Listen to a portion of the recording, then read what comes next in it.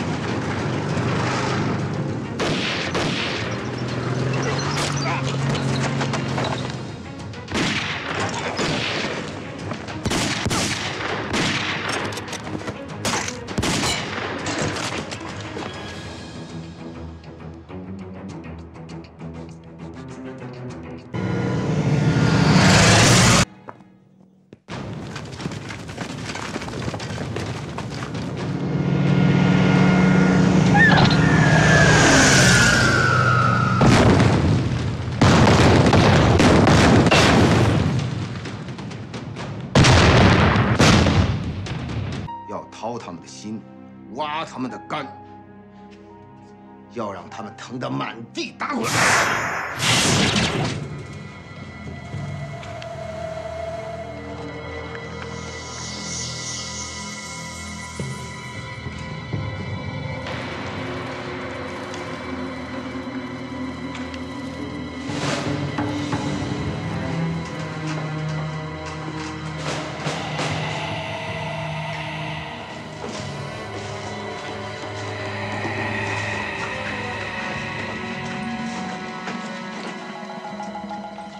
听到马迭尔方向枪响以后，立刻引爆松花江大桥上的炸药。是，在凌晨5点钟之前，任何人不得离开这里。违令者，按通共分子论处，格杀无论。是。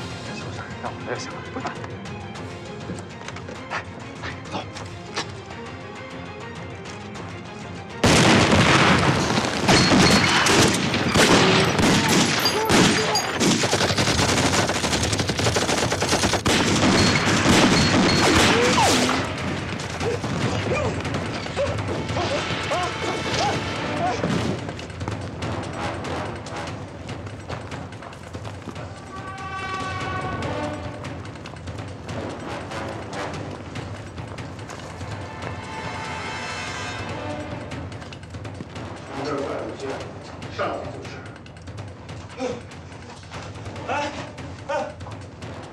这人去哪哪儿啊？这是？快下去啊！下去取棺材。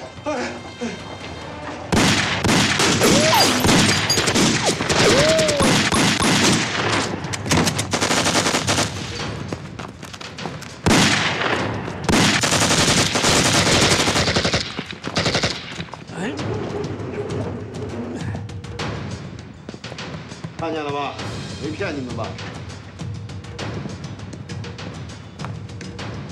哎！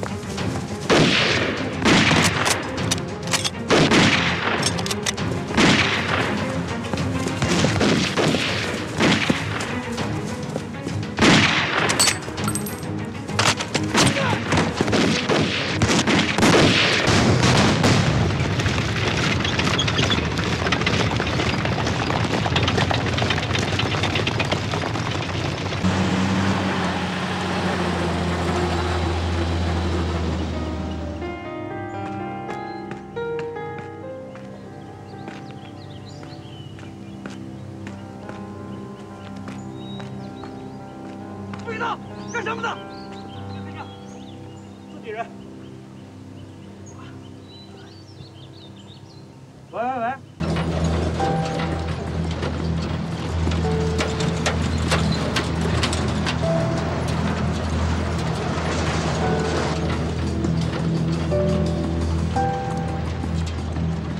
准备出发。 快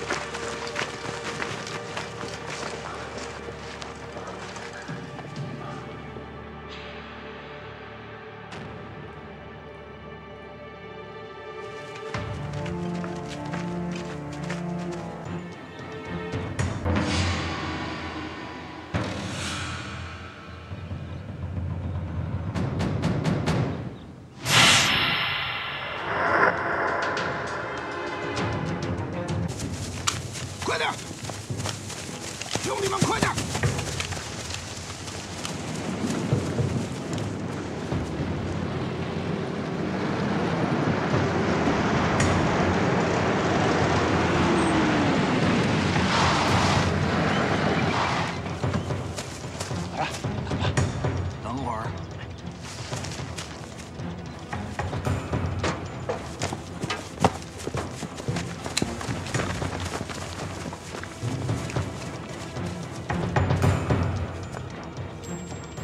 不太对劲儿。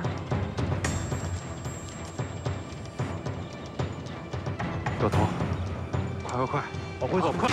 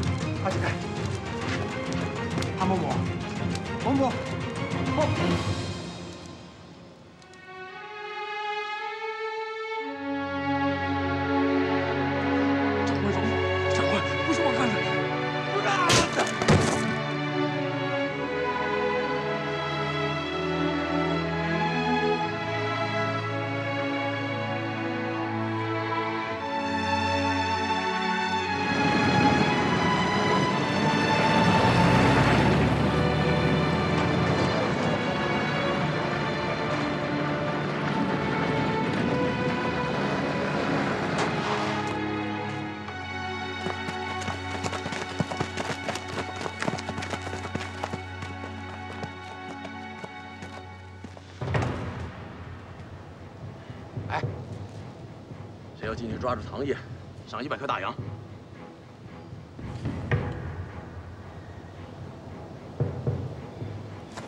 200块。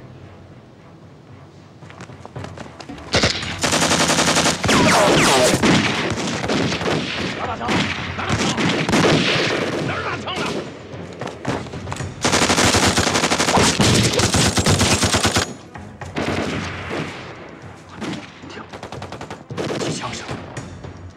送我援兵来了！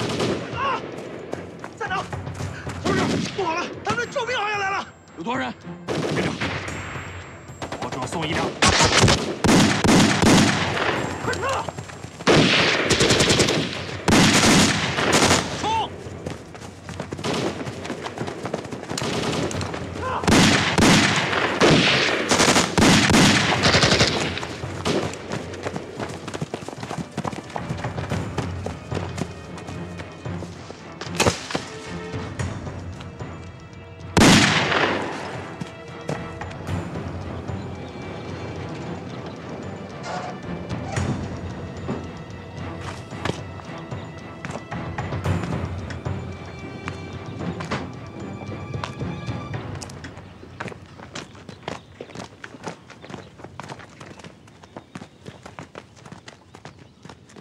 方长官，找到他们了吗？找到了。人呢？方长官，请您一定不要激动。什么意思？你老舅还可以，可是你母亲，你给我说清楚点儿。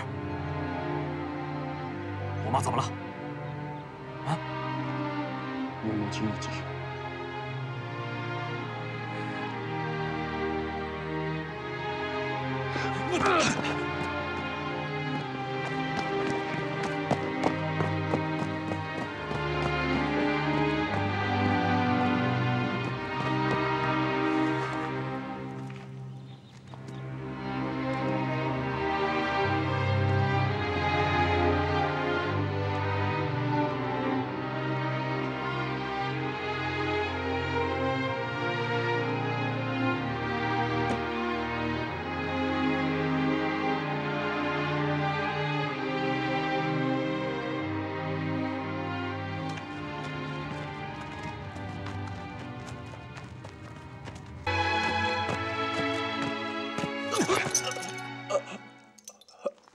听清楚了，要是说实话，我留你条全尸。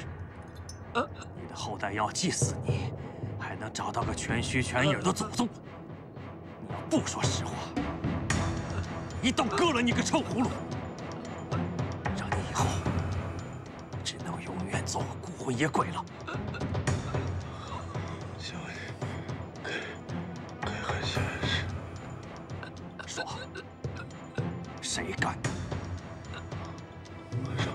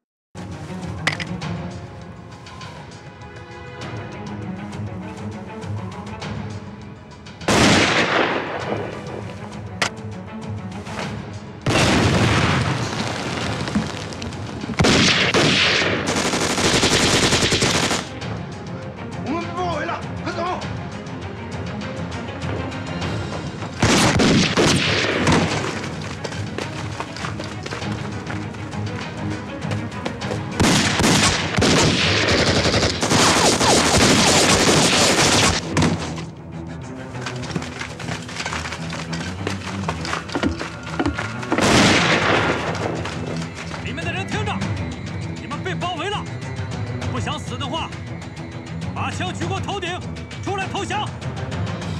不要开枪，我们投降了！别开枪，我们投降了！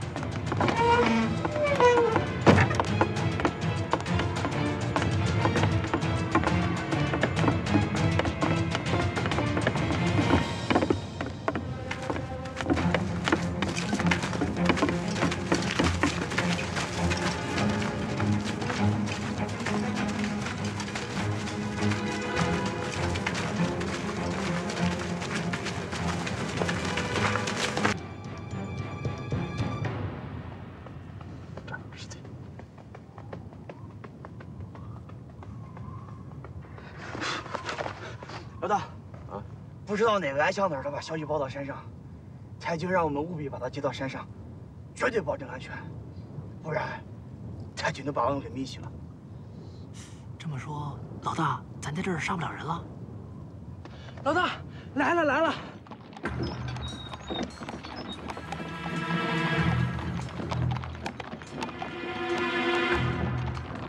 老规矩，带上山来。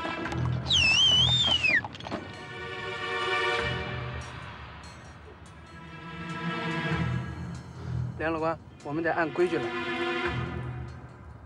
我明白。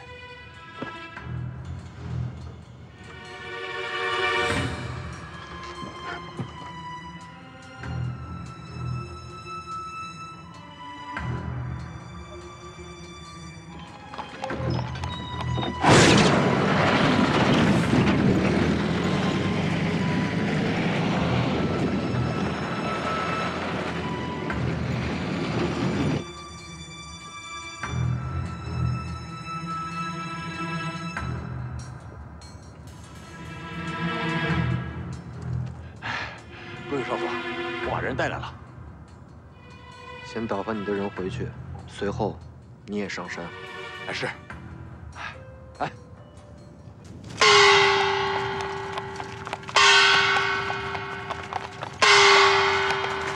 别开枪！别开枪！别开枪！我们是中国联络官！我们是中国联络官！我们是中国联络官！别开枪！别开枪！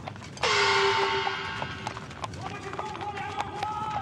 我们是中国联络官！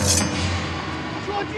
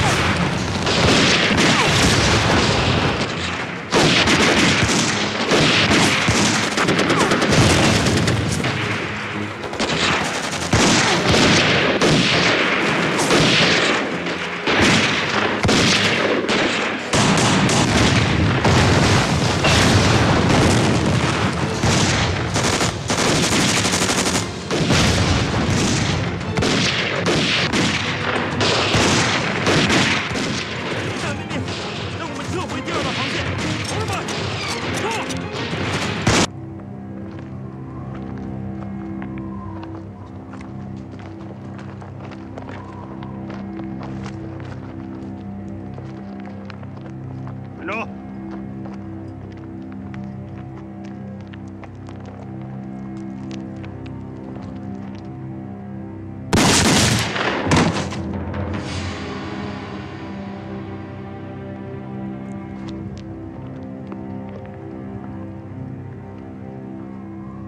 真是他们一帮禽兽，就是一群战争机器，是够残忍的呀。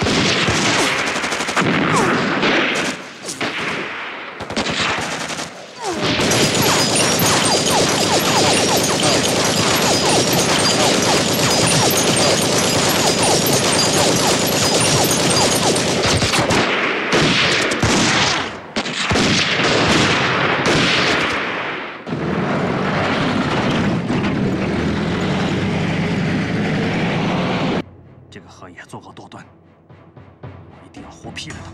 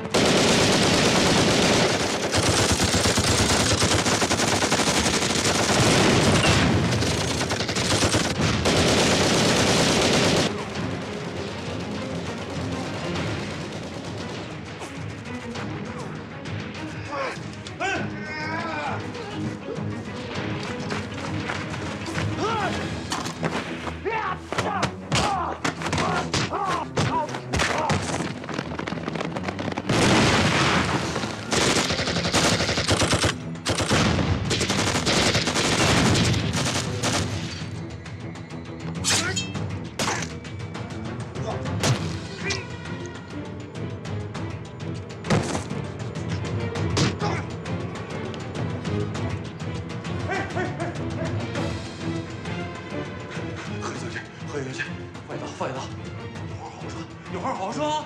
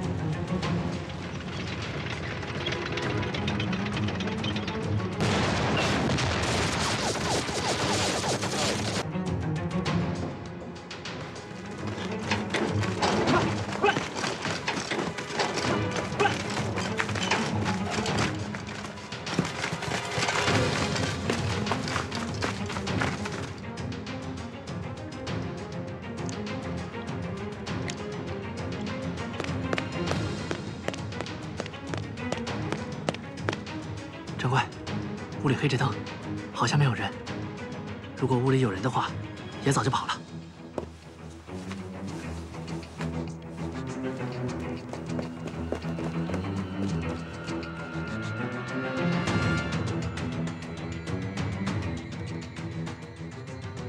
按照我们的部署，准备行动吧。是。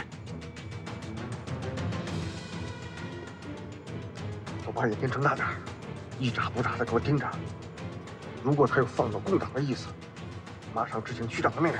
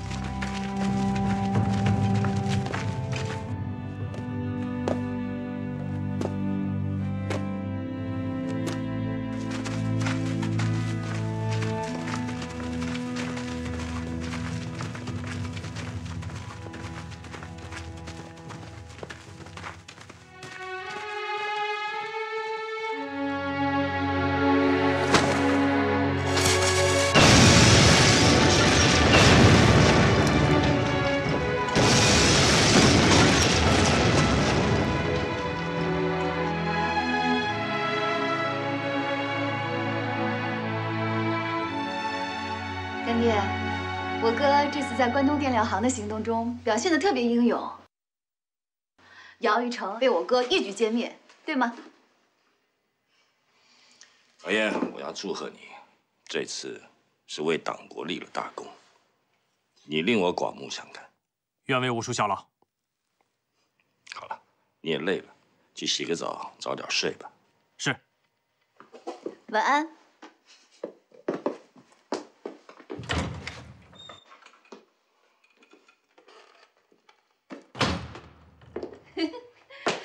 干爹，这下放心了吧？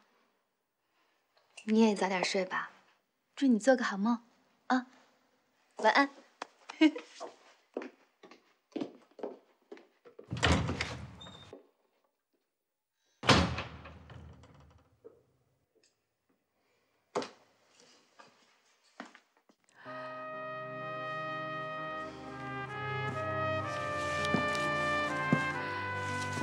这是姚玉成同志牺牲前发来的电报。为了争取那颗只能巧遇而无法人为的特殊棋子，他不惧任何牺牲。多么好的同志啊！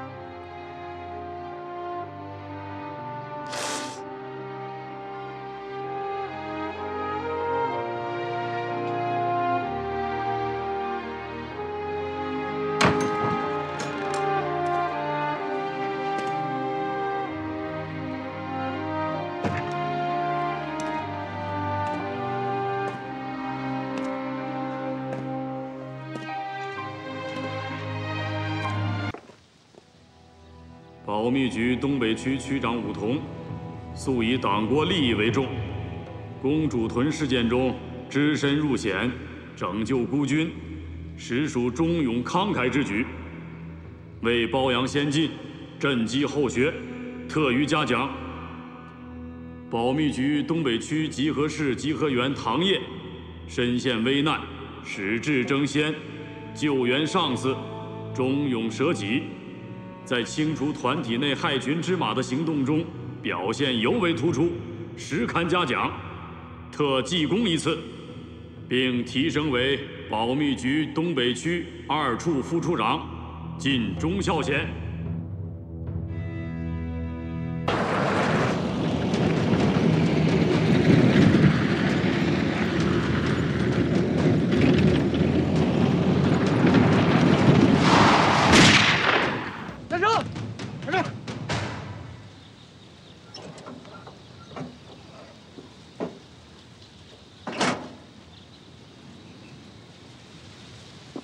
告诉宋一良，我一个人来了。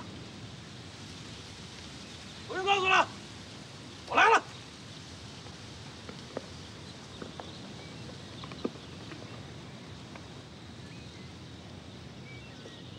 吴长官，好久不见了啊！过去我一看到你的影子就打哆嗦呀，一想起你的样子，我就做噩梦。因为我怕你，你手下所有的兄弟都怕你。山不转水转呀，你做梦都没想到你也会有今天吗？你，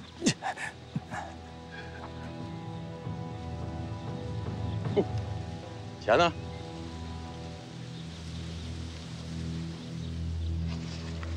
这是一半。剩下的回去再给你。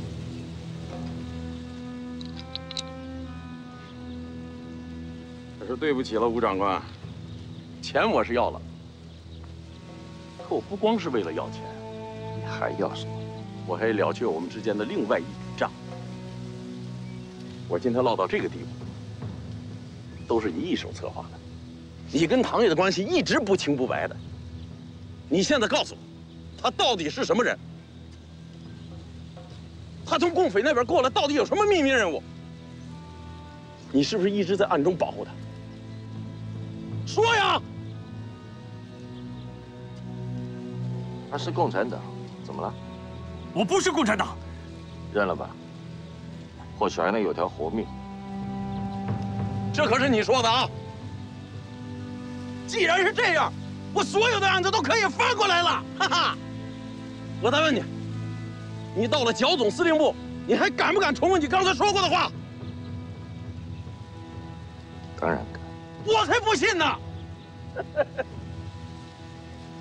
哎呀，你个老家伙，这是你惯用的伎俩，啊！你现在马上给我写下来，签字画押，我再进去。写。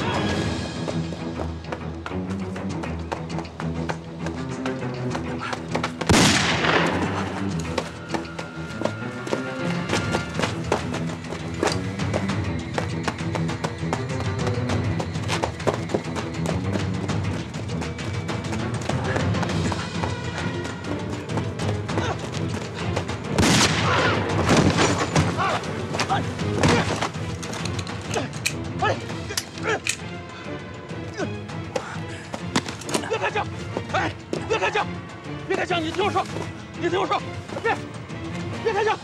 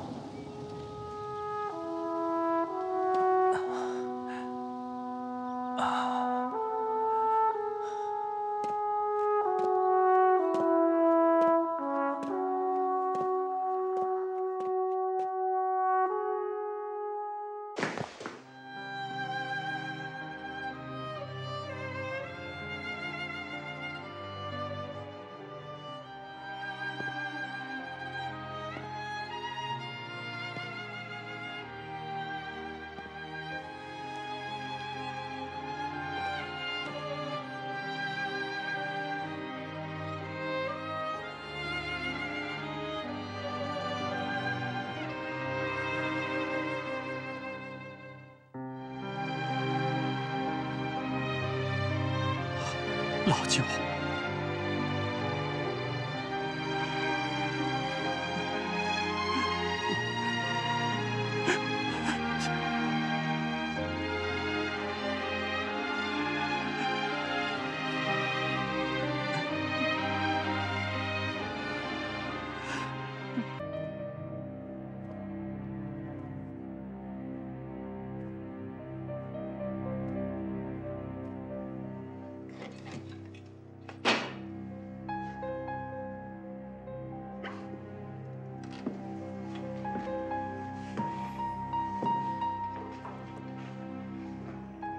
乔丽文怎么突然来？逃婚。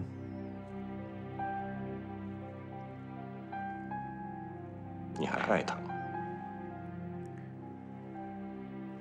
我从来就没有受过不爱。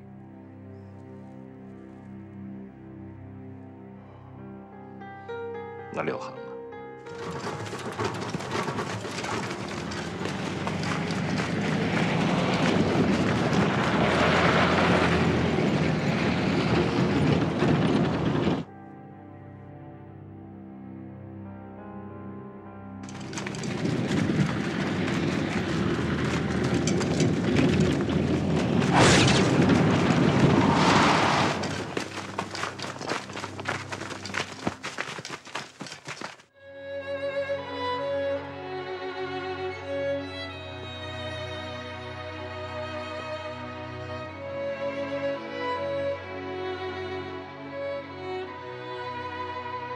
算了，不提了吧。你能回沈阳，我已经够高兴了。去把丽文叫上来，我见你的。来不及了，把通行证给我吧。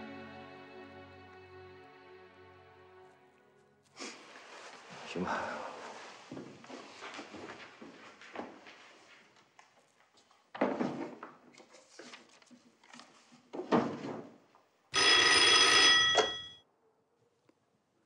捕头，五副参谋长，卑职陈翔有要事禀报。说吧。我们刚刚抓到了一个奸细，从他手中缴获了一张城防工事图。他交代，这图是咱们内部的人传出去的。他还交代，这次潜入锦州的共产党，并非魏虚光一个小组，而是5、6组人马。此事我还未向沈阳呈报，想先向您核实一下这图的真伪。待会儿我就把图给您送过去。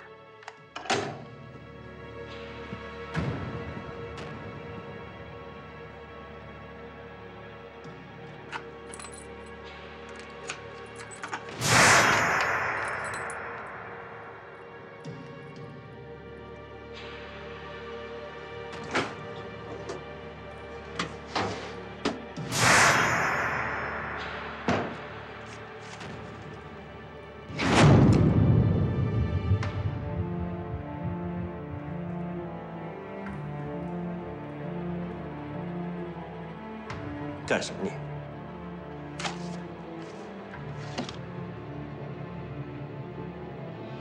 你真以为你能带着这个包走出这栋楼？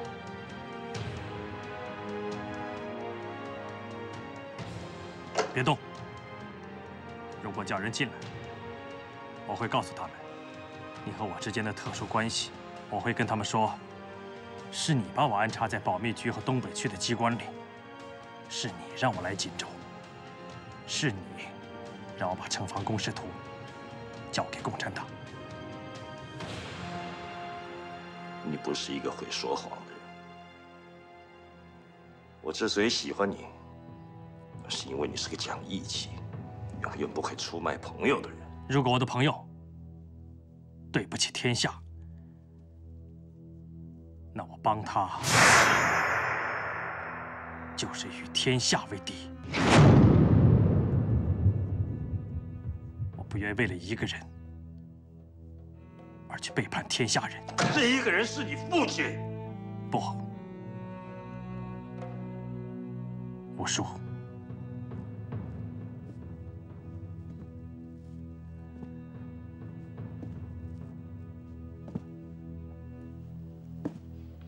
副参谋长。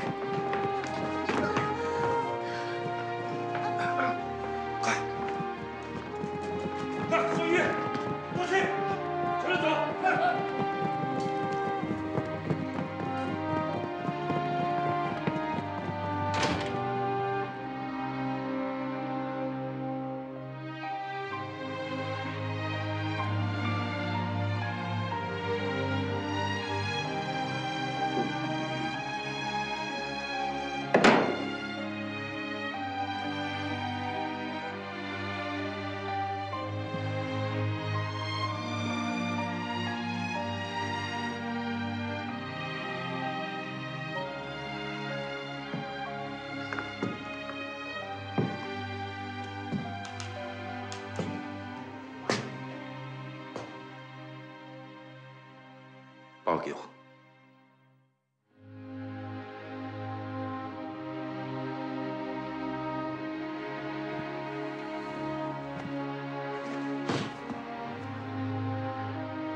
对不起，父亲。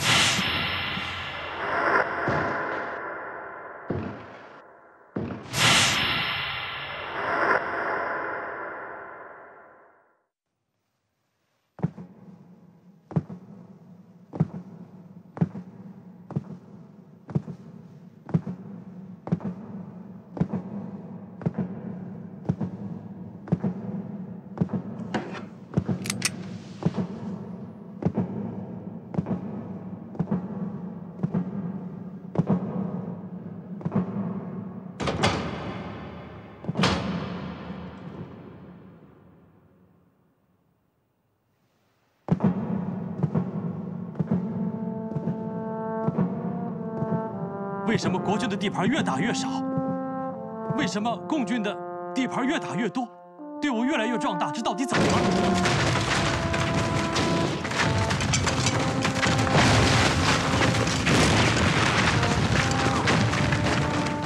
难道不是因为老百姓支持共军，抵制国军吗？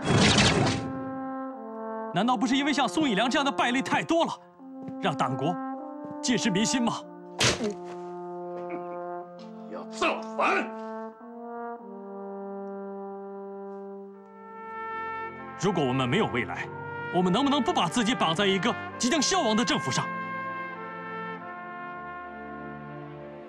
必须要保住这条关内和关外唯一的通道，以免国军全军覆没呀！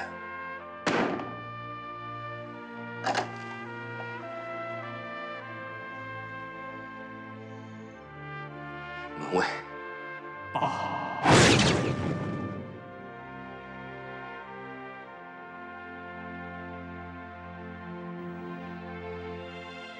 我想毁灭自己，毁灭这个世界。我怀疑一切，怀疑所有人，甚至怀疑你。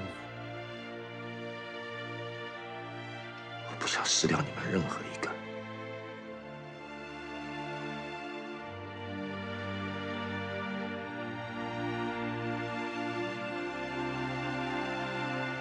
行啊你，行啊你，这才是我的天伦之乐呀！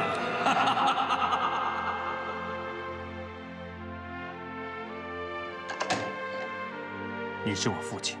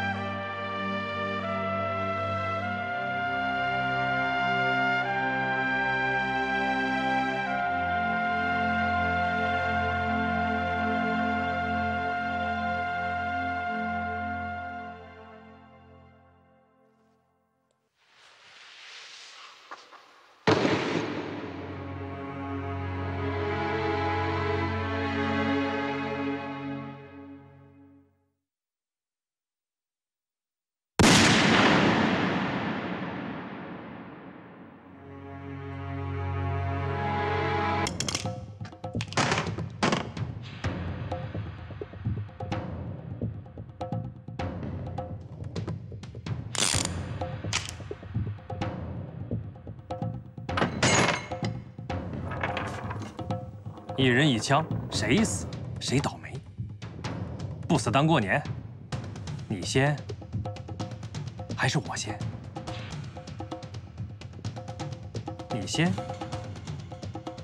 还是我先？这招是你出的呀，应该你先。对不对？大伙说啊！闪开！小心溅你们一身血！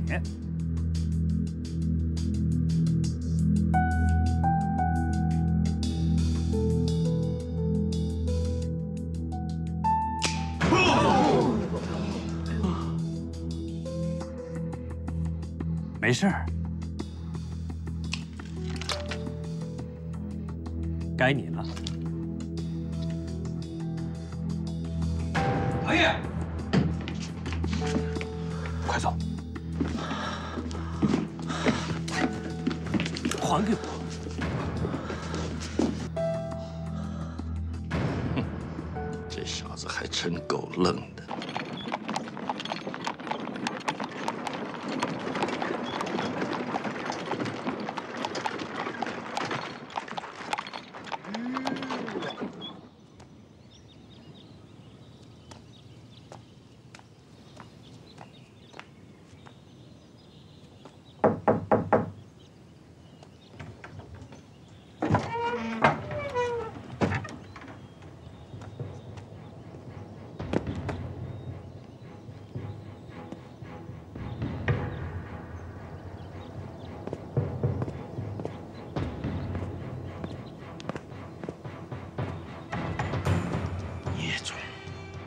叫的孽种，还说都是我逼的啊！这莫名其妙。就是你逼的，要不是你天天嚷嚷着跟唐家退婚，他能留下这封信就跑吗？你陪我女儿，你陪……哎呀，好了，他不认我，我也不认他。我乔某人大不了做个无儿无女的孤家寡人，那我也不能招个国民党特务来做我女婿啊！啊！别哭了你。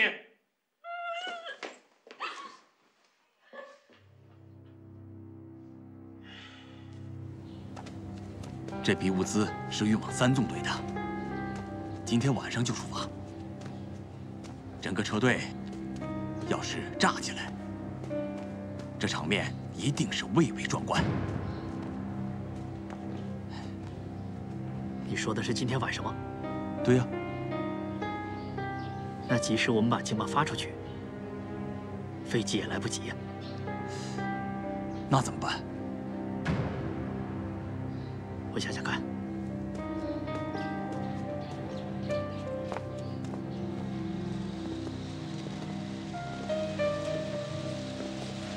我们为什么只能靠飞机？你的意思是用人力炸掉它？ 靠人力炸车队，那也太困难了。沿途都有共军的巡逻队。我来的时候，武区长一再强调，由于我们的情报不及时，让共军屡屡得逞。我们当务之急必须要做几件漂亮的事情，为保密居东北区挽回影响。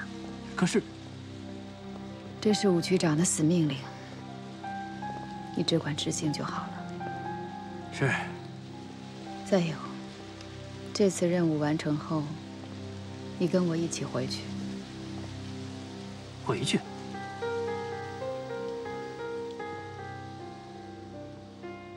这边你指定一个队长全权负责，你回长春，隔3差5来视察一下就可以了，不用长期待在这儿。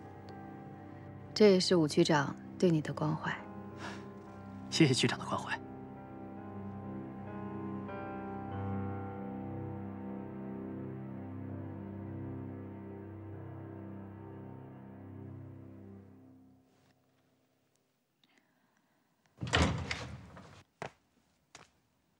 乔小姐，该走了。走？去哪儿？过江啊。过江？都这么晚了。放心，我们经常夜渡，不会出问题的。那周太太呢？她那边有点事儿，晚上赶不过来。你先走。不，她不回来，我不走。嗯。你们想干什么？ 走不走就由不得你了。不，我不走。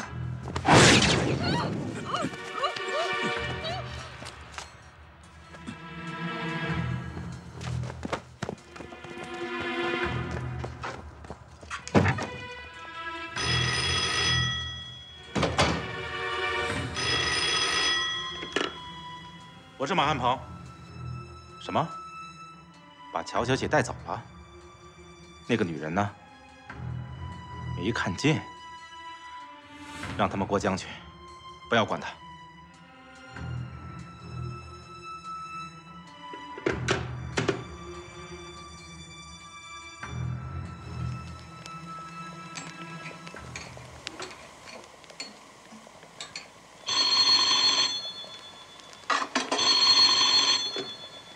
喂，我是龙涛啊。报告龙部长，那个贾秋远已经出动了。好，你们马上通知公安局的马汉鹏，随同你们一起行动。是，放心吧，龙部长。好。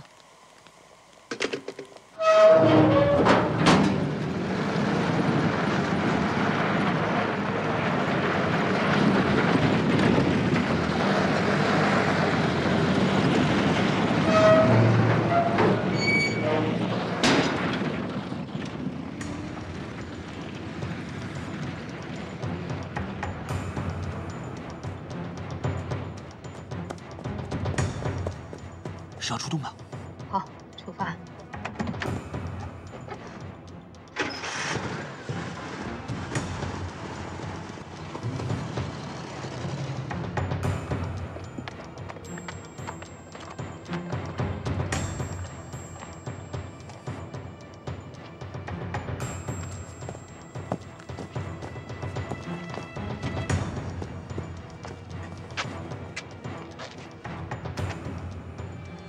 再过5分钟，车队就要来了，你赶紧把炸弹发在朝中央的要害地方，快！好，跟我来。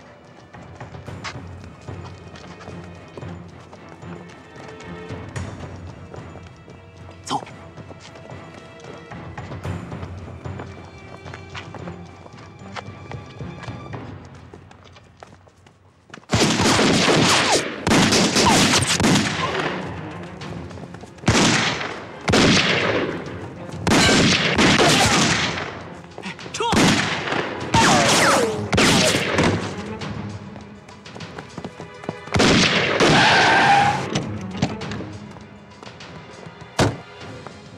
谁？同志，是我。同志，你来有什么事吗？我来找你们马科长。今晚太晚了，要不你明天再来吧。同志，我有急事儿，麻烦你通融一下。你的证件。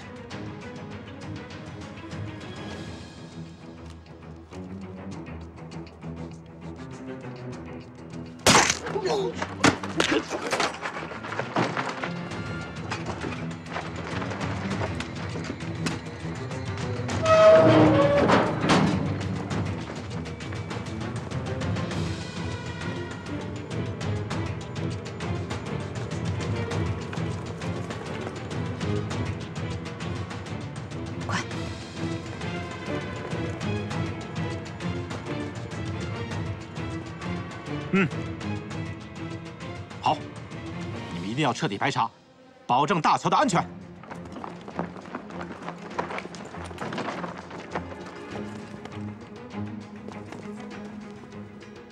在这儿。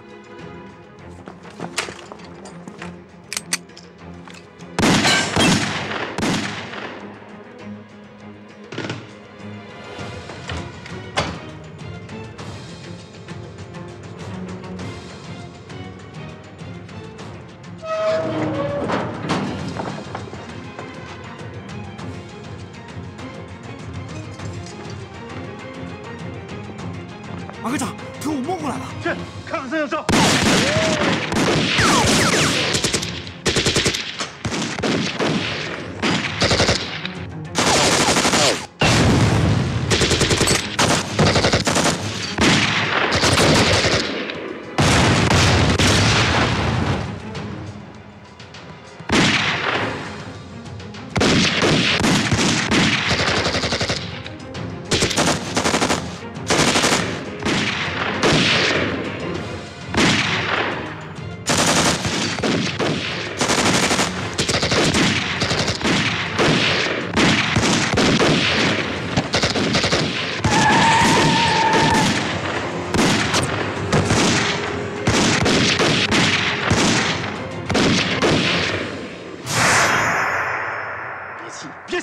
你们各个哨卡跟岗位要严加盘查。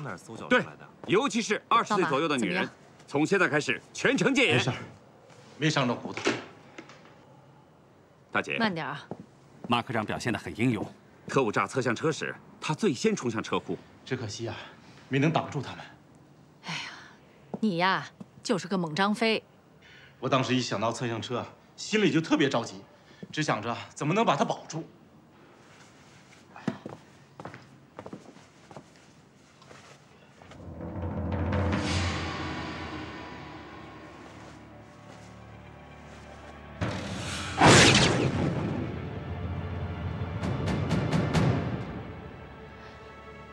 他们是在车库里向你开的枪吗？是，那几个养活的特务，就守在车库门外。啊，距离有多远？我冲到离他们20来米的地方中的枪，我堂马汉鹏，竟然栽在一个女人手里。你们以为他只是利用乔丽文来转移你们的视线，实际上他的目的就是侧向车。 可我怎么也没想到，他们敢来公安局炸车。好了好了，曾处长，你们情报处要全力配合公安局，尽快找到那个女人。是，在哈尔滨呢，挖地3尺，也要把那个女人抓住。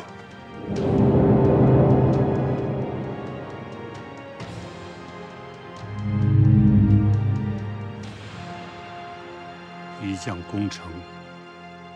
万骨枯，唉，一将功成万骨枯啊！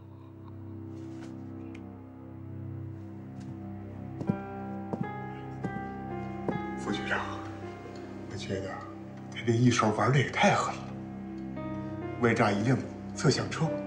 竟不惜牺牲那么多弟兄的性命，他们都是党国的情报精英，党国的情报精英啊！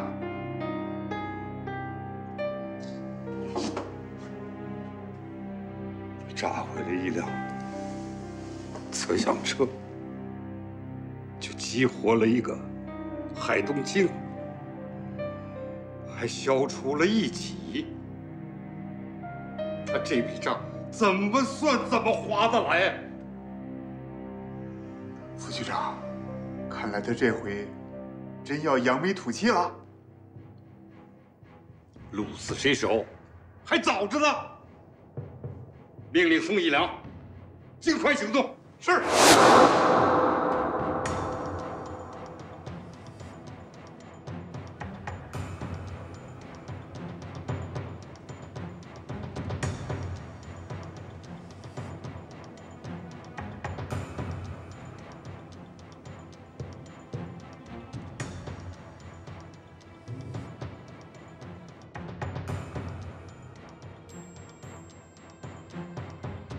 报告，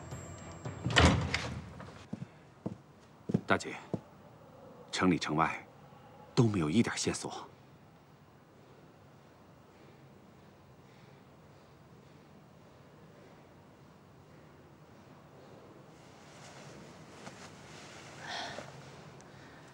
他趁夜溜走，我倒不奇怪。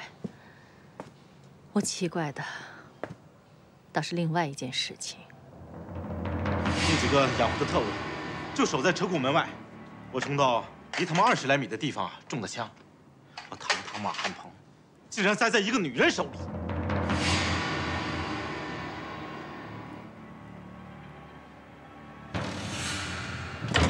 站长，你找我？好，坐吧。哎呀，我想跟你商量点私事。私事？啥事儿？日本人投降的时候。 在飞机场遗留了很多汽车零件，我有几个在空军方面的朋友，他们打算全都送给我。这行吗？这有什么不行的呀？啊，这年头撑死胆大的，饿死胆小的，能老到实惠，比什么都强。我听说这附近好像有家顺达汽车修配厂，我看这样，你亲自跑一趟。把这些零件分几批卖给他。价格嘛，你看着办，反正是多卖多分，少卖少分。得了好处呢，咱们2个1人1半。哎，别，这价钱我尽量去谈，这钱嘛，我帮战场办事儿不要钱。怎么能不要钱呢？那俗话说得好，上山打猎见人有份儿啊。我不缺钱。是，你是不缺钱呀。你有一个好老丈人呀，可我不能给你一笔，我得想着法子去捞钱，去挣钱。站长，您误会了，您吩咐的我一定办，谈好处就见外了。先不说这些了，打算明天调你去开测向车。这个组几个人？组长是少校张一鸣，副组长是唐烨，另外还有2个从南京随车过来的人。那你有什么计划？你过来，我跟你说。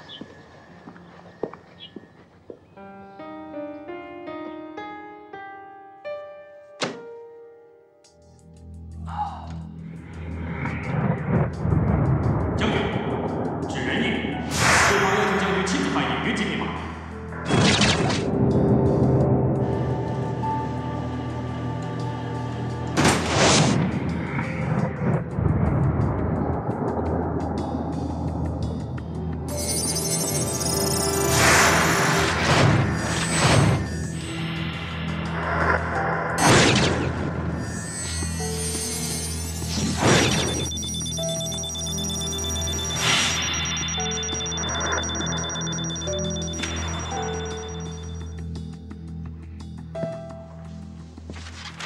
怎么样啊？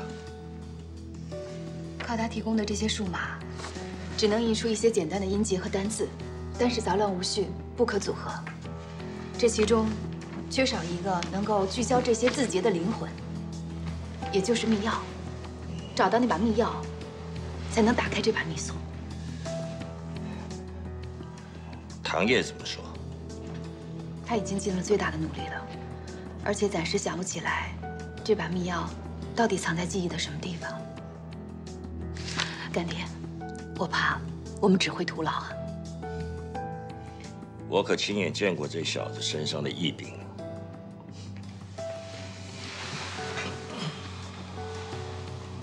他一定能琢磨出来的。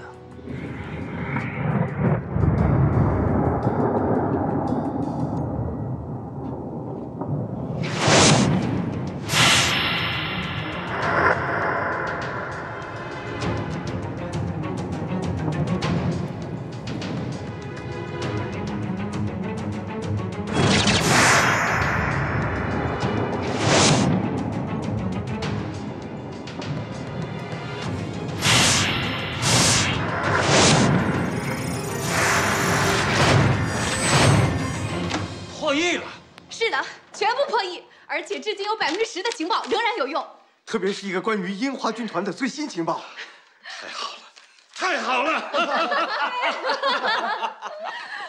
太好了，是太好了，一定要好好庆祝。是。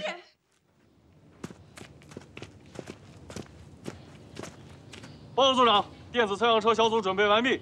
好，给大家介绍一下，这位是新来的副组长唐烨上尉。中尉。 助理工程师常光，中尉技术员蒋兴培，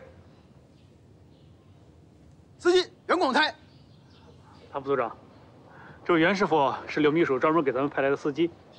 别看袁师傅年龄大，刘秘书说，袁师傅的开车经验在咱们保密局可是无人能比呀。过奖。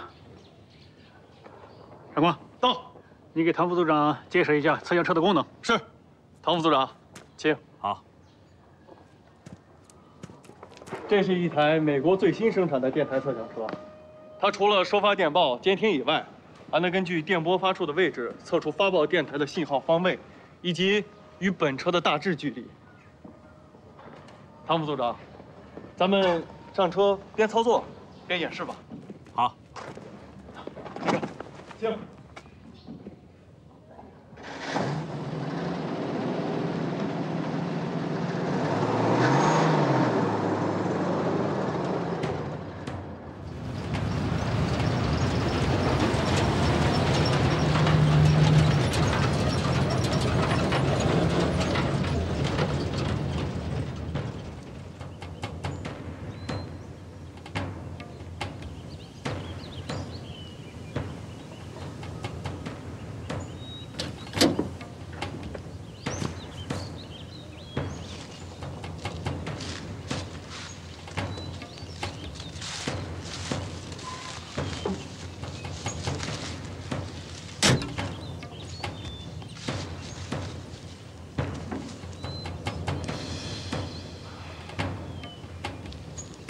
就在这一带，曾多次发现有共军电台活动。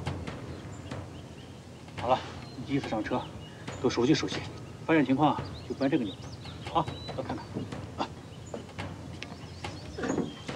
走，去那边。啊。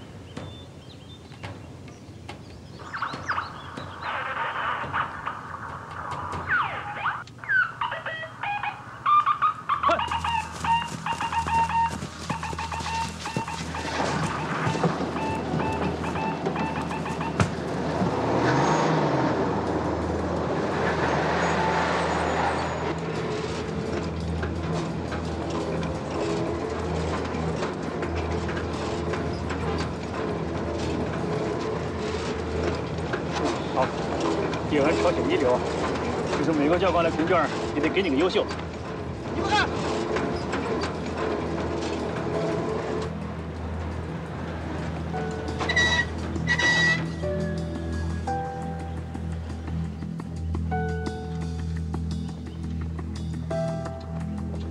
上。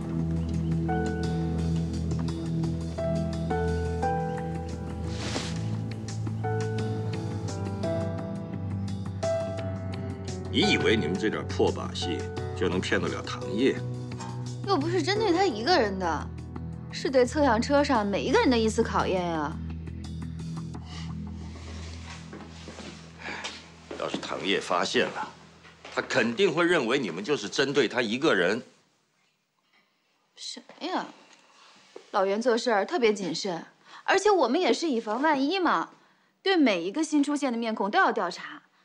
尤其是像唐烨这种从共区来的，共区来的又不是只有他一个人。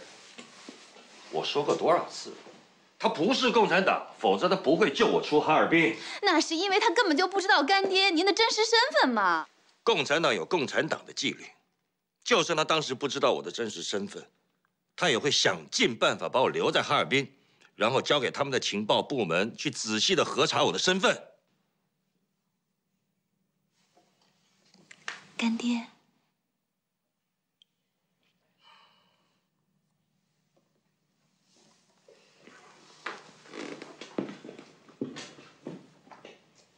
干爹，别生气了。我知道唐烨救过您，而且还救过一个非常重要的日本朋友。但是我跟老袁不也是为了保护你，为你负责任吗？是不是啊？得了吧。 你们的初衷我还不了解，也不是看我欣赏唐烨跟你争宠，你这丫头就吃醋了。唉，要不是唐烨已经订婚了，不然怎么样？说呀，不然怎么样啊？说呀，说呀，不然怎么样啊？没听说那一带有我们的电台在活动啊。 他们在试探我呢。他们把我一个人留在车里监听的时候，我就明白一大半了。对了，海东青的密码你们找到了吗？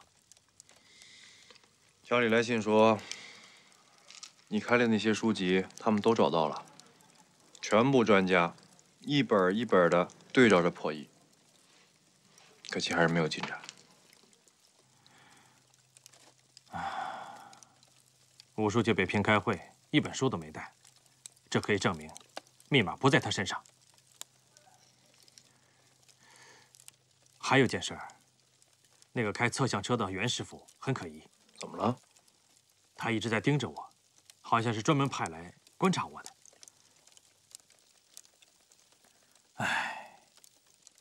红玉棺椁没找到，密码也没找到，现在还有人在监视我，我该怎么办？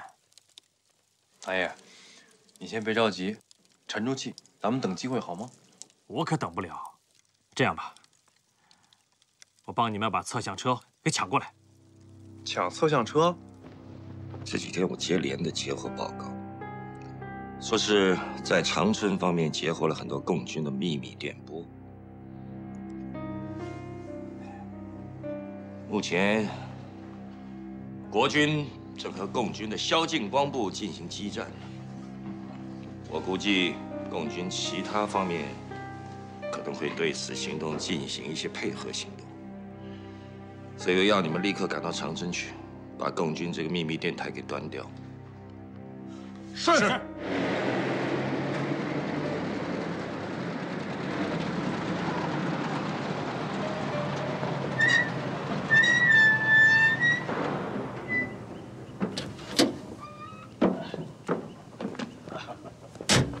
报告孙站长，电台测向小组奉命赶到。欢迎欢迎欢迎欢迎！哎呦，唐老弟，我们又见面了。宋站长还认识我呀？哎，怎么能不认识呢？那老弟是党国的大功臣呀！可像那草包黄岳夫还一个劲儿的在老弟面前吹牛皮，他就不知道那老弟早就是武区长安排在哈尔滨的一员大将了。宋站长，您过奖了。一点都不过。如果不是为了救黄岳夫，那老弟现在一定还安坐在哈尔滨，为党国源源不断的输送情报的。宋站长，我和张组长还等着您的指令呢。哦，不急。今天晚上我在万春楼摆酒，为你们接风，啊，请。上次在长春啊都已经见过了。哦，对了，张少校还不太熟，我来介绍一下，这是我的侦缉股股长程谷。欢迎张组长，你好。请，里边请，啊，请。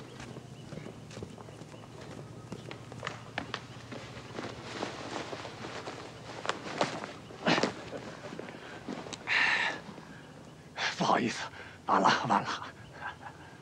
啊，这是我们别动队的熊队长。哎，唐老弟，请，来，里边请。这个别动队是要配合小组行动的，这熊队长能力怎么样？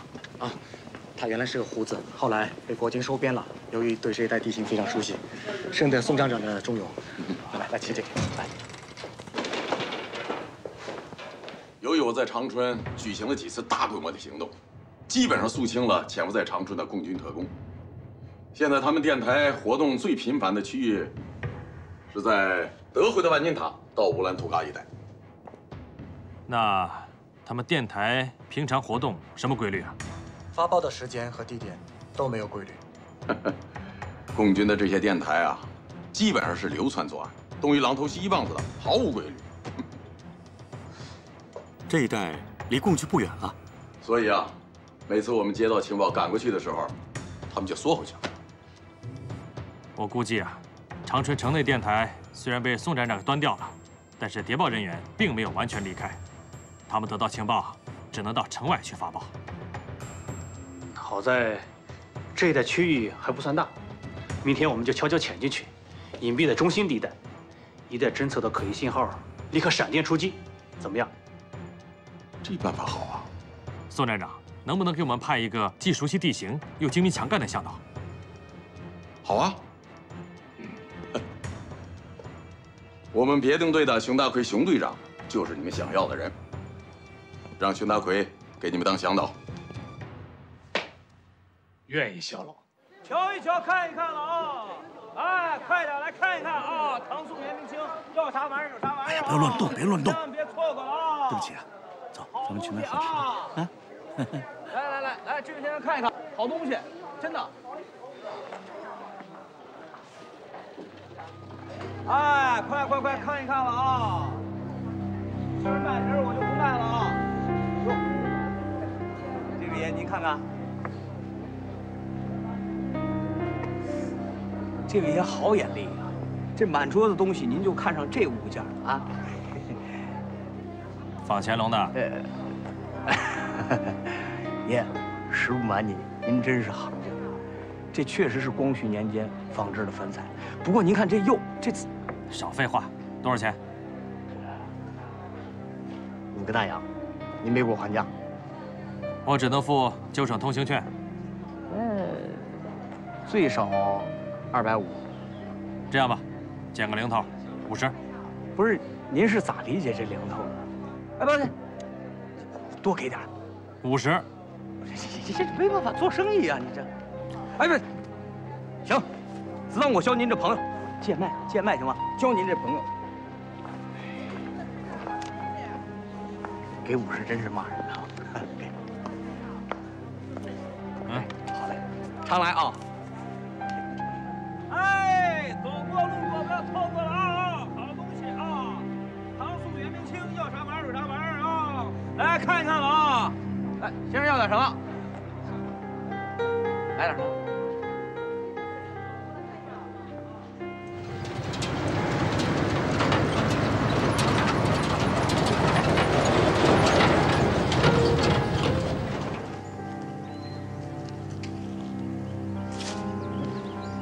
来一根。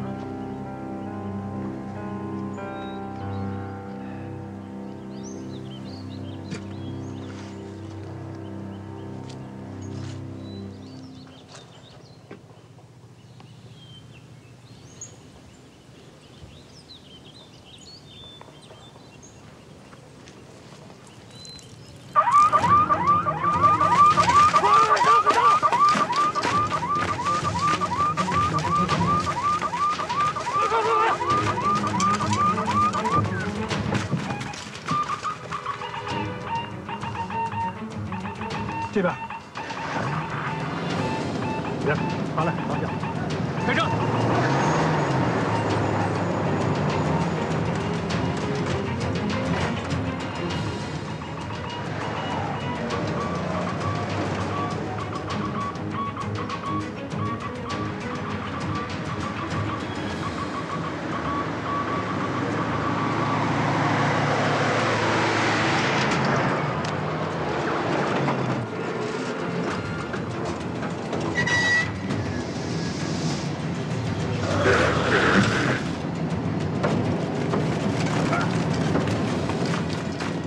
就在前面，不出2万米。共军在哪儿？前面，你马上派人用最快的速度冲进去，一定要连人带电台一并抓获。娘，快往上！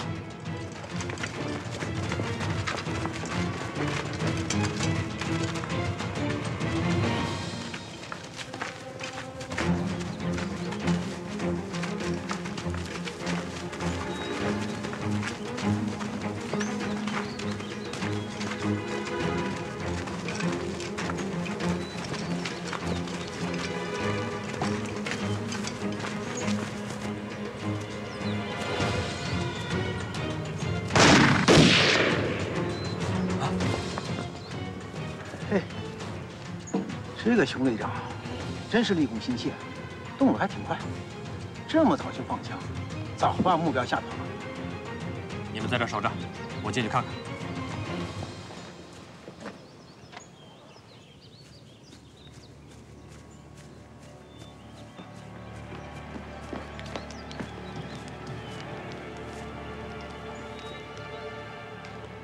谁先开的枪？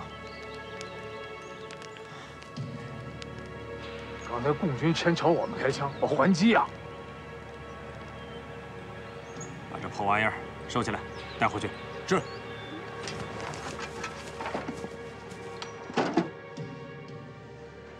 陶老弟，你就不要再生气了，啊！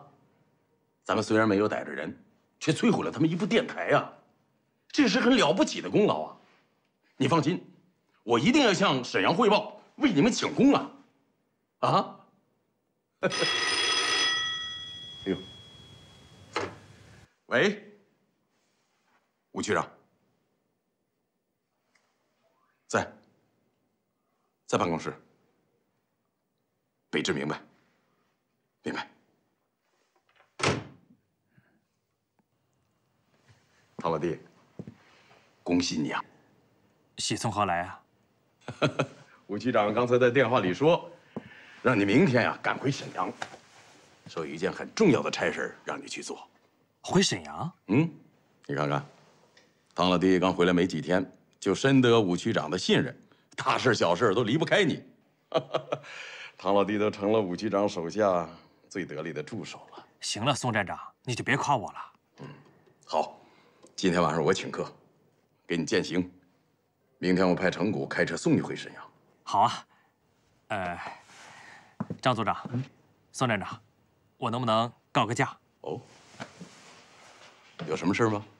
我想趁这点时间去趟古玩街。唐老弟真有心机啊！武局长这辈子不好钱，也不好女人，就喜欢这一口。行，那我先走了。好，我去了啊。去吧。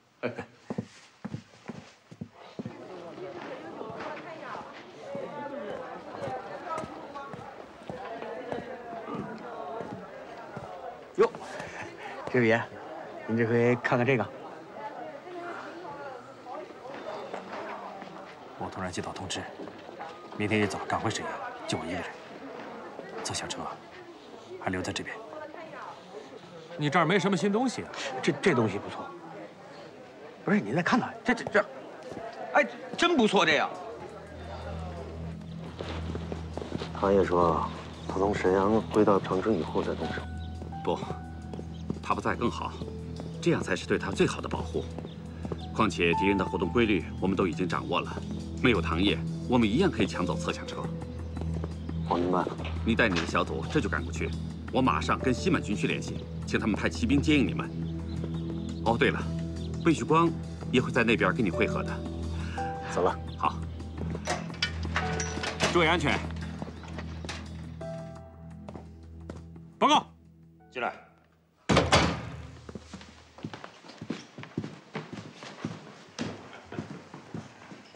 局长。唐爷啊，太好了，来坐。你们第一次开着侧厢车到长城，就给我立了一个大功啊！共军就是不知道我们还有这么先进的侧厢车，多去2次，他们就老实了。这叫道高一尺，魔高一丈啊！就算共军再狡猾，到底还是敌不过现在世界上最先进的科技。孙悟空再厉害，还是逃不出如来佛的手掌心儿。吴叔，这次突然把我召回来，有啥吩咐？你不是要到天津去接你岳父？对啊。明天有一架飞机就要飞到天津。我可以坐飞机去天津？可个人荣辱事小，党国事业重要。您难道就……为了大局，我只能派黄岳夫去了。那我也去长春。我去保护黄岳夫，省得他被沈冲贤暗算。我也去。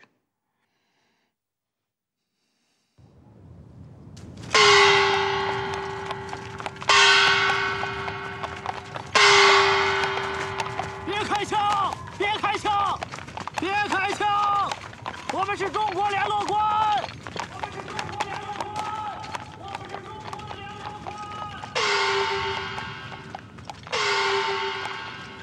别开枪！别开枪！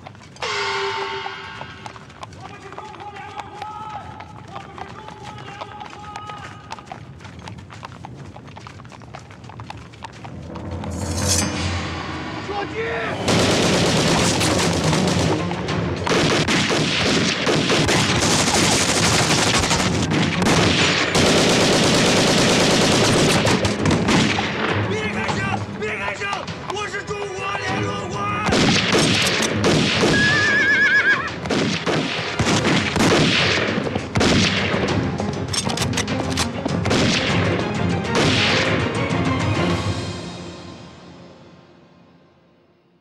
从贤呐，这次本来是你为党国立下大功的好机会，可惜你出师不利，前后牺牲了我们不少同志。局本部来了新的命令，把此事重新交到我手上来执行。杜长官也根据南京的指示，重新做了安排，照样由新七军来进行。可是实际操作交到我们保密局东北区的手上了。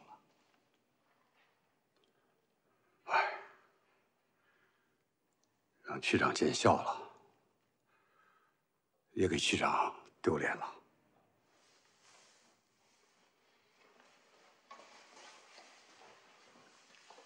我重新接掌此事啊，当然不会重蹈你的覆辙，但我心里也没数，只好勉力而为之了。您不会失败，您会胜利的。一个人只要心机不乱，他是不会乱了自己的。总监，你就先回沈阳，把部里的事好好处理一下。我在这儿收拾完这个烂摊子，10天半个月就回来了。是。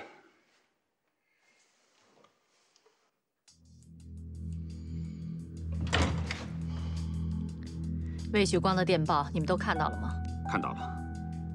他说，日本人又不知道在玩什么花招，除了杀害我们的侦查员以外，还几次捕杀国民党进山联络的人员。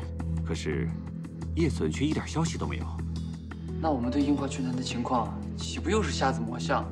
不，这种情况不能再继续了。首先，我们的侦察小分队要继续侦查，尽快核实樱花军团隐蔽的地点、人员和装备。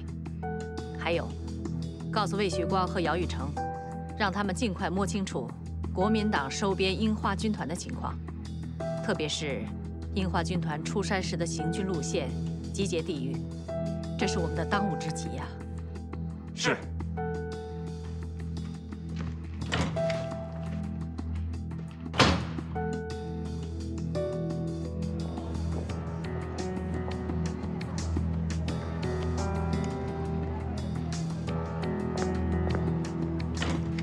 您稍等，先生，您来了。您上回要的扇坠儿，我还给你留着呢。在哪儿呢？在里面，请。好。先生，有人找。哦，把门关上。怎么样，唐爷？没尾巴吧？没有。坐下说。啊。冬季攻势就要打响了，上级命令我们在此之前必须消灭这支日本军队。别急，五叔夺回了操纵权啊，这好事啊！如果能把你恢复成联络官，我们的情报也好弄了。我反复想了想，这个联络官，我不能再当下去了。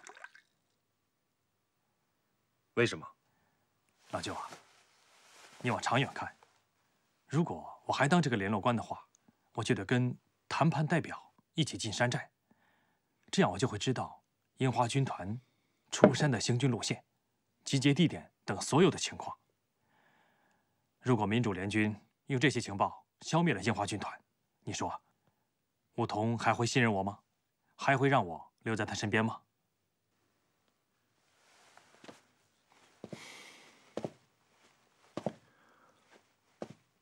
可如果这样的话，情报就不好弄了。叹什么气呀？你不想当这个联络官？嗯。而且，他还被日本人打伤了手臂，不能让他白挨这一枪。你是不想夺人的功劳？你太谦虚了。我像谦虚的人吗？吴叔，我是您侄子，就算您不给我这份荣誉，我都会时刻为您着想。但至于其他人，那就说不定了，也说不清楚，他们什么时候会效忠于您，什么时候又会背叛您。士为知己者死，是因为知己者能给士们看得见的好处。就拿黄岳父来说，您曾经对他非常的严厉，但是他并没有跳到沈崇贤的贼船上，可见尺有所短，寸有所长。你想要巩固他对您的忠诚，就不应该撤了他的重要职位。他曾经私下对我说过，他现在雄心万丈，很想捞一枚勋章挂在胸前。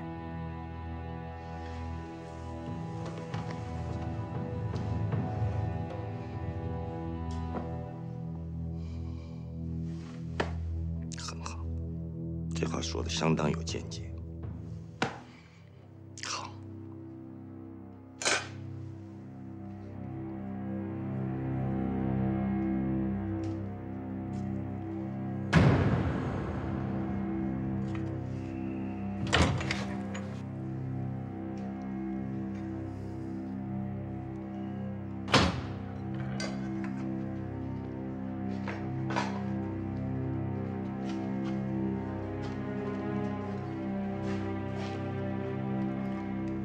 皇兄，哎呀，昨天买的还没有吃了，你是坐下。太客气了。你都挂花了，这点东西算什么呀？披上。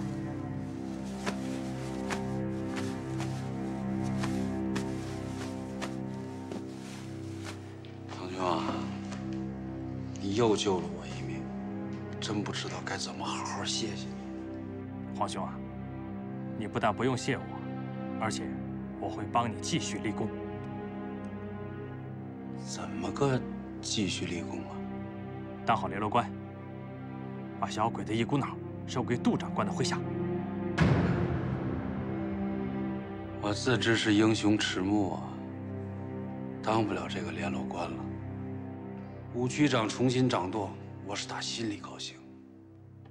堂兄现在是武局长身边的大红人，自然该你唱主角，一样。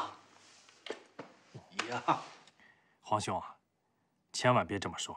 正因为是武局长重新掌舵，才不让我当了。他今天对我说了，他不能任人唯亲，要任人唯贤。这件事情你是功臣，而且差点捐躯沙场，所以他不会把勋章从你的胸前拿走的。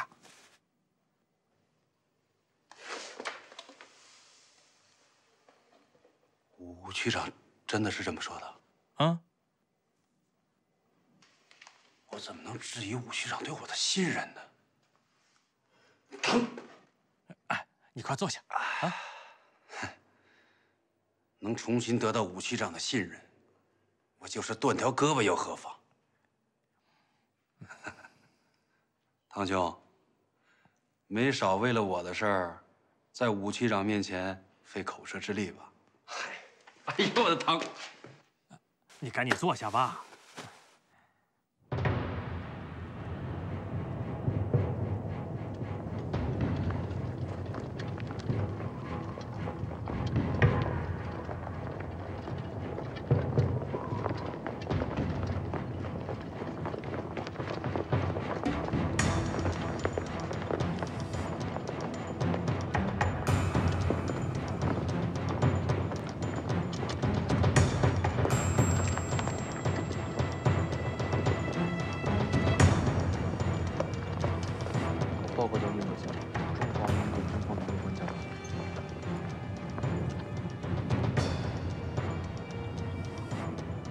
大日本帝国皇军樱花军团司令官河野太郎恭迎联络官阁下。中华民国国民革命军上校联络官黄岳夫代表国军前来宣读整编命令。命令？还没有开始谈判，怎么能说命令？谈判？河野将军可真是不知时局啊！日本国早已战败。你们的天皇也已经宣布无条件投降，记住，是无条件投降。作为战败国，你们只能接受我国军队的命令。啊，请河野将军放心，在这次整编命令当中，我们已经充分考虑到你方人员之利益。你听了之后，一定会欣然接受的。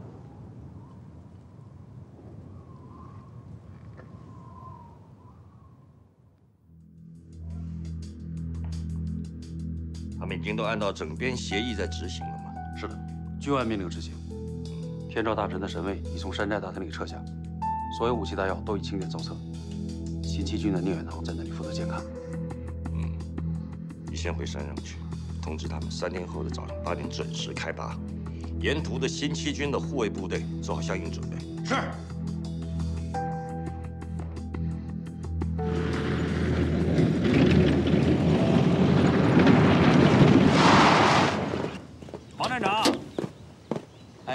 堂兄啊，王站长又要进山呀？哎呀，能有什么办法？能者多劳，这辈子注定是奔波劳碌的命。这是荣光照耀的差事，说不定啊，东北区副区长黄站长指日可待了。哎，此言尚早，此言尚早。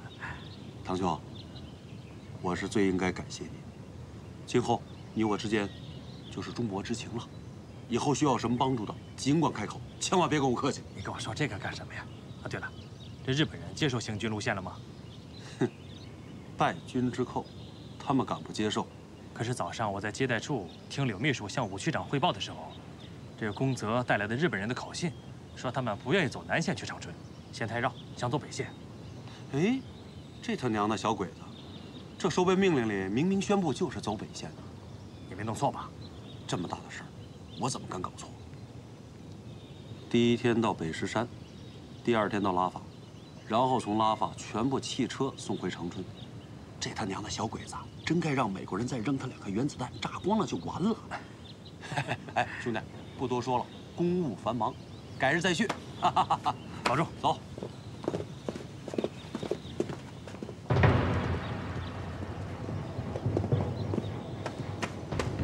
大姐，我们下一步的计划，你看是不是这样？哎，大姐，北徐给我来电报了。叶孙把一切都弄清楚了，行军路线、行军日期、行军方式。太好了，大姐，我们怎么办？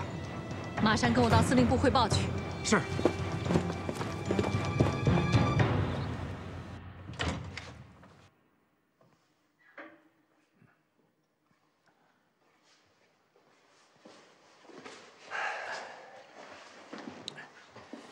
找这么高级的地方请我？你姗姗来迟啊！明天我要出去几天。我看见你在房间里收拾东西了，所以才请你来这儿吃饭。要走几天？有人发现宋一良的踪迹，我跟武叔说了，我去抓他。他可是个亡命之徒，不好对付的。是啊。听说他还撺掇了2个死不投降的日本少佐跟他一起潜逃，这更得花点功夫啊！日本少佐？嗯。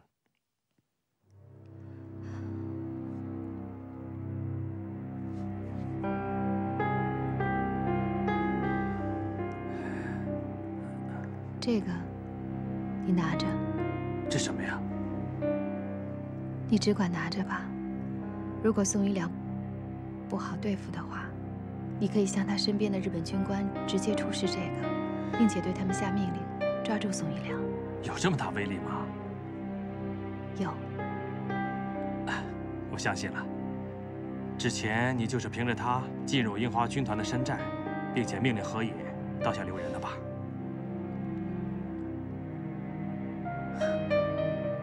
刘航，谢谢你。我们之间还用这么客气吗？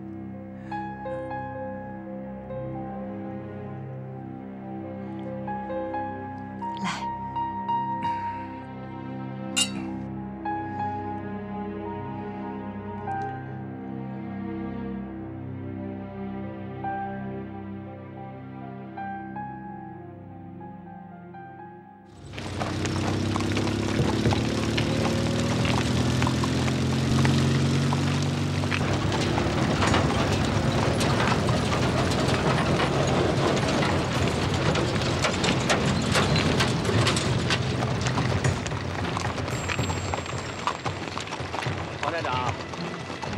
咱们总算把这批凶神恶煞给拉出来了。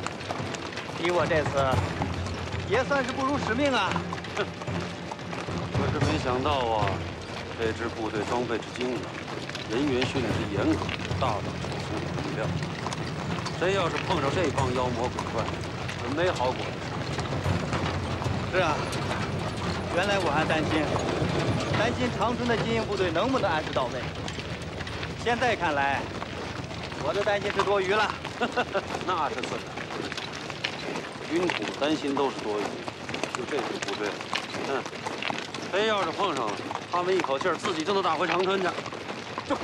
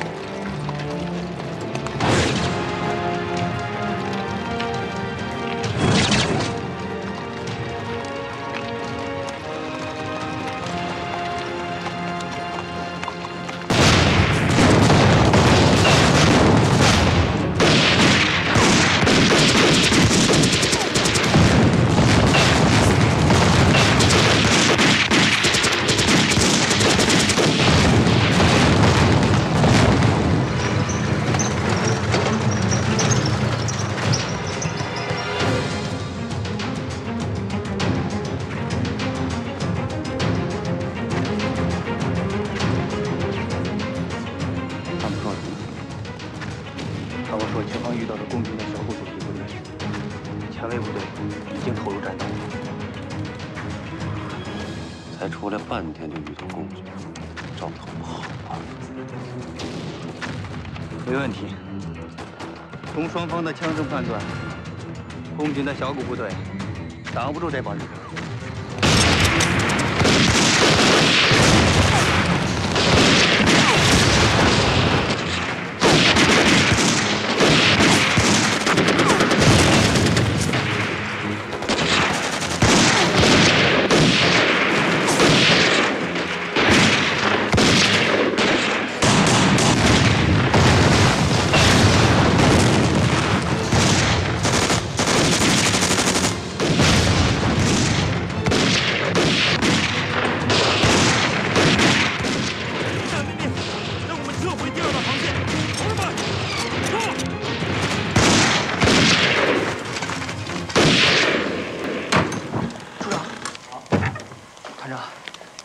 敌营报告，敌人突破第一道防线，他们已撤到预备阵地了。这么快？这刚刚11点呀！没想到樱花军团的战斗实力超出了老子的想象。王参谋长，按照总部的预定方案，该让2营消耗一下敌人了。好，通知2营进入阵地，准备战斗。是。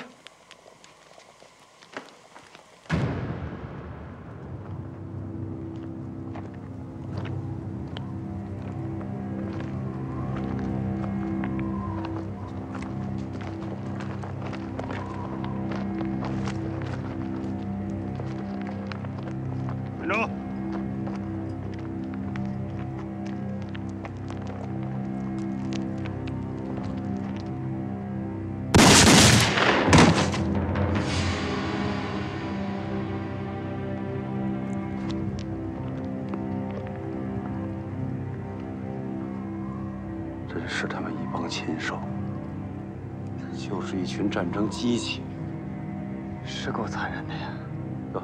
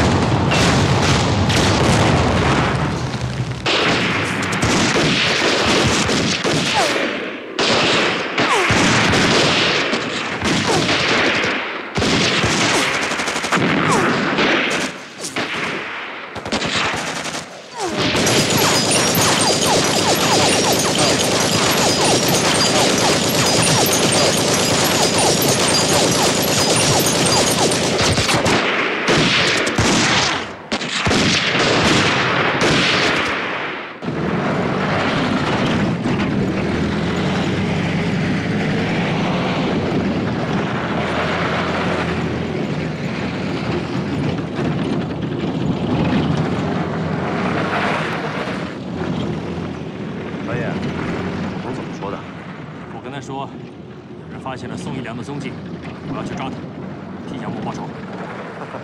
怪不得你现在这么自由呢。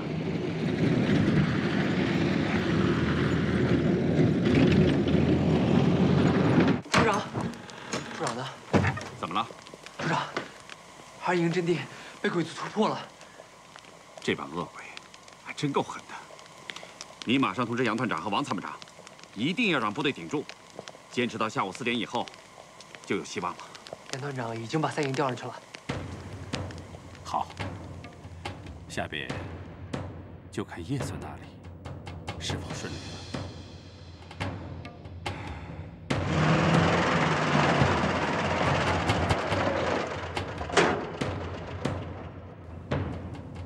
哪儿的呀？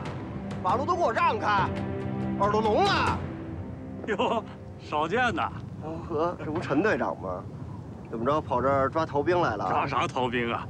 我到长春执行公务，被38师抓了差，跟保密局集合室的唐少校过来，替你们收编的那个什么鬼子部队带路。啊，对了，这位是谭参谋。鄙人就是来和接应部队联络的。怎么就你一个人啊？部队呢？有多少人？上峰说全部处理妥当，沿路都有接应。好像打得挺紧的，咱得赶紧走。走？往哪儿走啊？不知道从哪儿斜插了一支共军部队，把所有前进路线全给堵上了。那怎么办呀？有办法。我找陈队长来，就是为了带领日本部队绕道从旁边过去。对。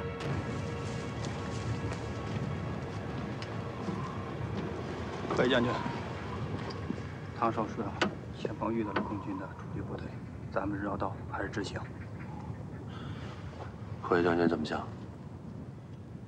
我的部队1天之内已经经历了3场战斗，极其调整，现在情况不明，不能仓促应敌。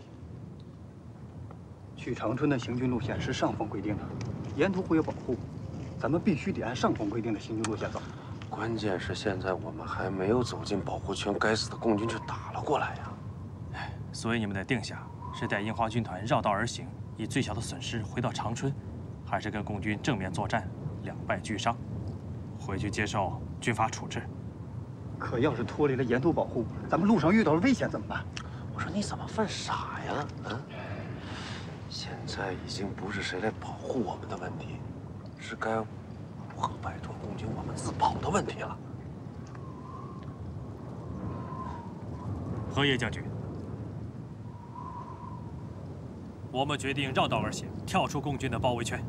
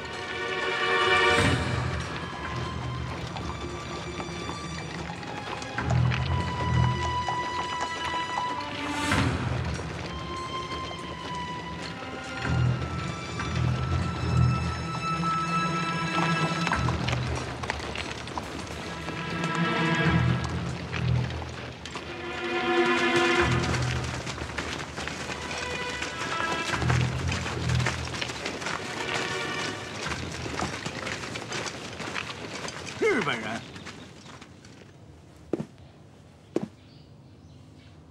你们让我安排日本人，你想让我当汉奸呢？刘司令有所不知啊，这支日本军队是国防部下的整编命令。按刘司令的意思是说，国防部也是大汉奸喽？这可是你说的啊，我可没那意思。不管是什么意思，只要不给新七军和保密局面子，我马上给松北公署的梁胜华长官发电报。你拿松北公署来压我，老子今天就不给安排，你把老子怎么样？刘司令留步。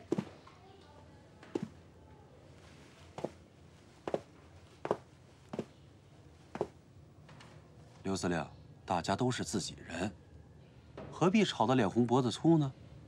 你想想办法就解决的事情。黄站长，住处我可以安排，我得把我的兄弟赶出去挨冻。可是，对日本人，我打心眼里就不放心。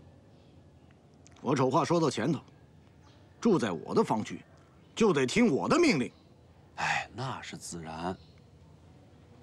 镇上一个小学，住着咱们一个特务连和一个整编营。我把教室腾出来，让日本人住。谢谢刘司令喽。慢，住是住，可有一个规矩，让他们把武器全部集中在院子里边，枪支架起来，不许随身携带。黄站长，这还用得着吗？用得着。万一天不亮，他们来一个窝里反，把我的司令部连锅给我端了。话可不能这么说呀，刘司令。戡乱期间，你怎么能如此不信任友军？你他妈的少拉大旗做虎皮！老子是这儿的最高长官，你们新七军管不到我这儿。本来我就是杂牌军，没想抱着你们嫡系的粗腿，一个小小的中校，跑到我这儿摆谱，没门儿！你去跟日本人说说，啊，快！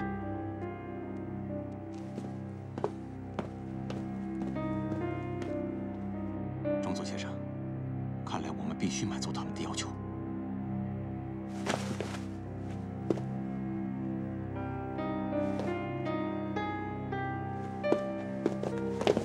归委中佐。他妈的！刘部。刘司令，动怒伤身，啊，息怒。黄站长，日本人如果交了枪械，我安排；如果不交，让他们走人。传我命令，如果他们交了枪械，把教室腾出来，让那帮日本人住；如果他们不领情，我们就免谈。是。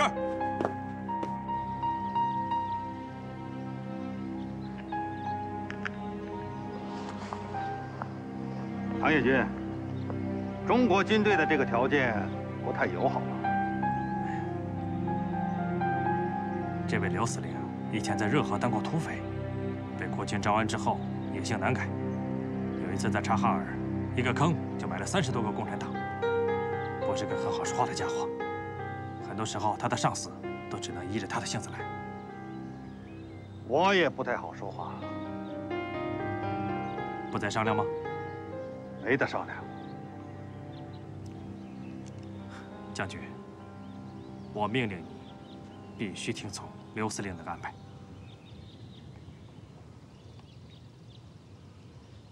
你敢命令我？不是我命令你，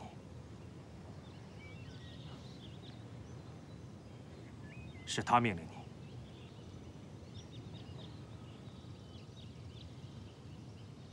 哎，不过我有个条件。你说，可以吗？我去通报一下。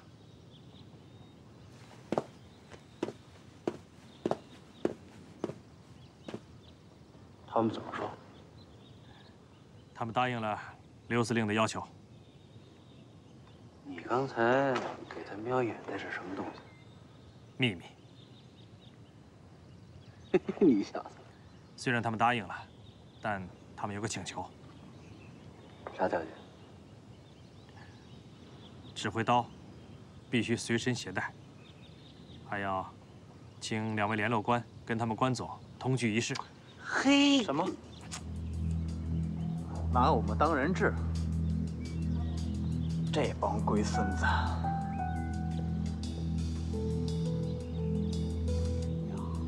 怕他狗日的不成？打呀！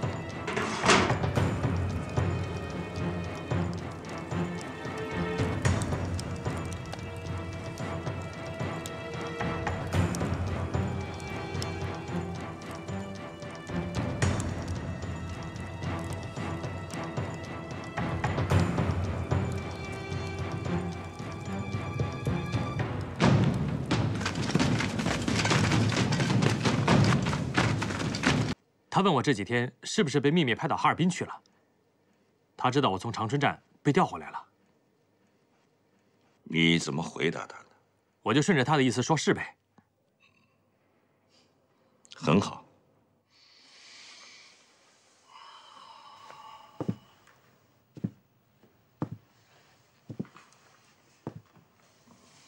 唐爷，以后不管对任何人，都要多长点心眼儿。